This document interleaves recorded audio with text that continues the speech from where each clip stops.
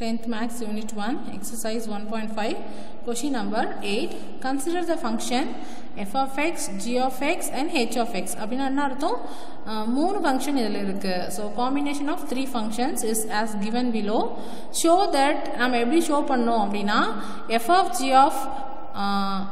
of g bracket of h equal to f of bracket of g of h இது ரெண்டும் equal இது கண்டுபிடிச்சாலும் ஒரே value தான் வரணும் இது கண்டுபிடிச்சாலும் ஒரே வேல்யூ தான் வரணும் இது ரெண்டும் ஈக்குவலா இருக்கணும் அப்படி நம்மள ஷோ பண்ண சொல்றாங்க இதுல பாத்தீங்கன்னா சப்டிவிஷன் 4 ப்ராப்ளம்ஸ் இருக்கு இல்ல 3 சப்டிவிஷன்ஸ் இருக்கு இந்த சம்ல சோ நான் ஃபர்ஸ்ட் ஒன் உங்களுக்கு எக்ஸ்பிளைன் பண்றேன் கவனிங்க சோ பாத்தீங்கன்னா உங்களுக்கு ஃபர்ஸ்ட் சப்டிவிஷன்ல f of x ஓட value x - 1 g of x ஓட value 3x + 1 h of x ஓட வேல்யூ x².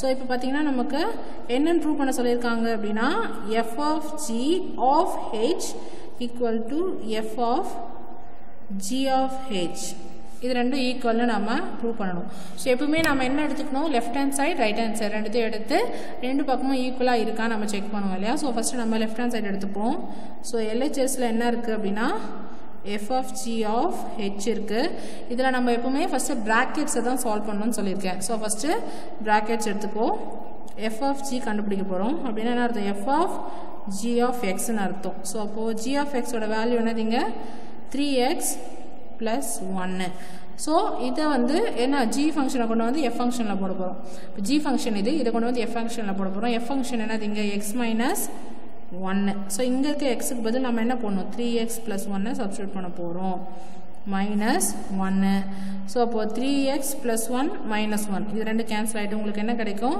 3x ன்னு கிடைக்கும் இப்போ again நம்ம இப்போ f of g மட்டும் தான் ஃபைண்ட் அவுட் பண்ணிருக்கோம் இப்போ f of g of h find out பண்ண போறோம் சரி இப்போ f of g கண்டுபிடிச்சிட்டோம் இப்போ f of g of h அப்படினா என்ன அர்த்தம் h கொண்டு வந்து இங்க பாருங்க h ஃபங்க்ஷனை கொண்டு வந்து f of g ல சப்ஸ்டிட்யூட் பண்ண போறோம் சோ அதனால இத நாம எப்படி எழுதிக்கிறோம்னா f of g of h of x ன்னு எழுதுறோம் சரியா சோ அப்போ f of g of h of x ஓட வேல்யூ வந்து x² இல்லையா இந்த x² கொண்டு வந்து நாம என்ன பண்ண போறோம் f of g வேல்யூல சப்ஸ்டிட்யூட் பண்ண போறோம் f of g ஃபங்க்ஷனோட வேல்யூ வந்து இங்க என்னது 3x சோ அப்போ 3x சோ இதுல இருக்க x க்கு பதிலா நாம என்ன பண்ண போறோம் x² சப்ஸ்டிட்யூட் பண்ண போறோம் அப்ப 3x² அப்படினு வரும் சோ இது ஈக்குவேஷன் 1 அப்படினு வெச்சுப்போம் அதாவது நம்ம left hand side find out பண்ணி முடிச்சிட்டோம் கவனி இப்ப லெஃப்ட் ஹேண்ட் சைடு நம்ம எடுத்துறோம் f of g of h இதுல ஃபர்ஸ்ட் நம்ம பிராக்கெட்ஸ் தான் சால்வ் பண்ணனும்னு சொல்லிருக்கேன் so அப்ப bracket first find out பண்றோம் f of g so f of g னா உங்களுக்கே தெரியும் g ஃபங்க்ஷனை கொண்டு வந்து f ஃபங்க்ஷன்ல சப்ஸ்டிட்யூட் பண்ணனும்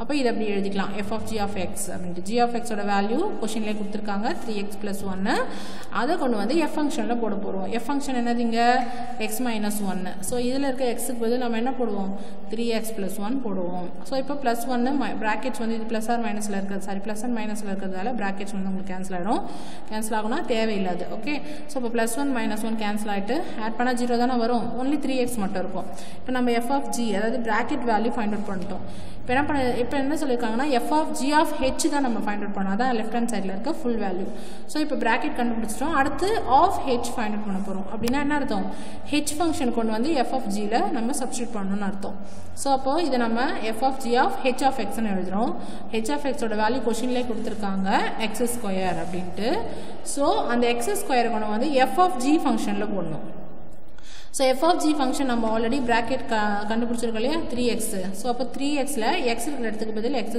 சப்ஸ்டிட்யூட் பண்றோம் so அப்போ அதோட வேல்யூ 3x². இப்போ லெஃப்ட் ஹேண்ட் சைடு நம்ம ஃபைண்ட் அவுட் பண்ணியாச்சு அது ஈக்குவேஷன் 1 அப்படினு எடுத்துக்கறோம்.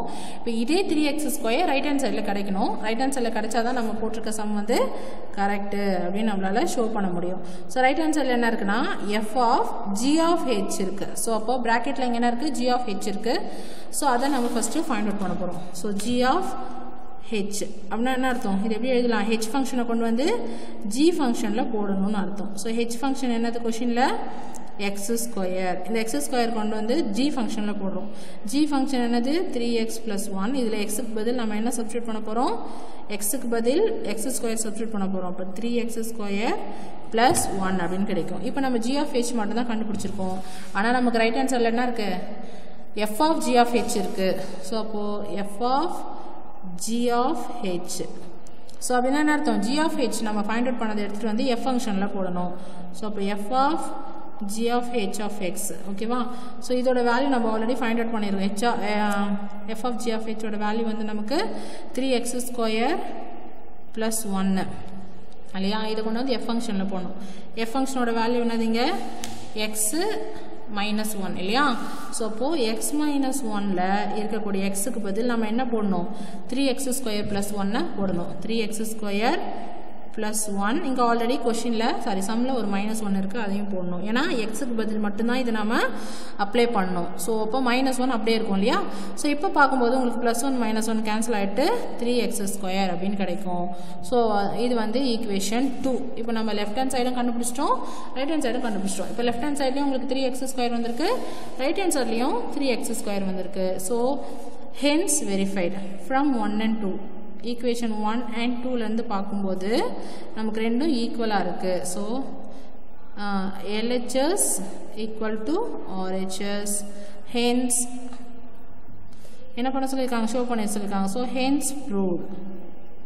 ஹென்ஸ் LHSம் அந்த ஈக்குவேஷன் வந்து உண்மையானது அப்படின்னு நம்ம ப்ரூவ் பண்ணியிருக்கோம். ஓகேவா? ஸோ அது என்ன ஈக்குவேஷன்? அது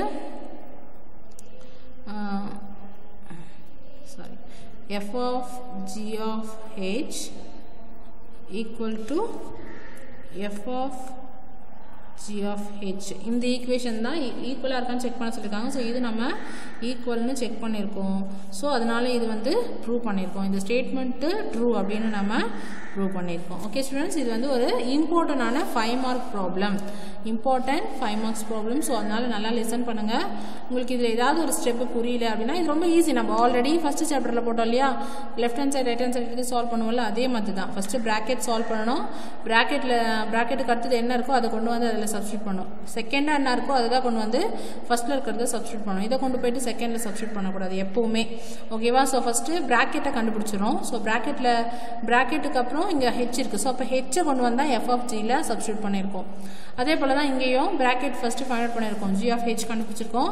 அதை கொண்டு வந்தால் எஃப் ஃபங்க்ஷனில் சப்ஸ்டியூட் பண்ணியிருக்கோம். ஸோ அதனால் எஃப் ஃபங்க்ஷன் வந்து நமக்கு x-1. இப்போ எக்ஸுக்கு பதில் நம்ம என்ன சப்ஸ்டியூட் பண்ணணும்? 3x square plus 1. So plus இது ஆல்ரெடி இங்கே -1 இருக்குது. ஸோ +1 -1 கேன்சல் ஆகிட்டு 3x ஸ்கொயர் மட்டும் கிடைக்கும். ஸோ ரெண்டு பக்கமும் ஈக்குவலாக வந்திருக்கிறதால கொடுத்துருக்க ஸ்டேட்மெண்ட் வந்து நம்ம ட்ரூ அப்படின்னு நம்ம ஷோ பண்ணியிருக்கோம். Okay students?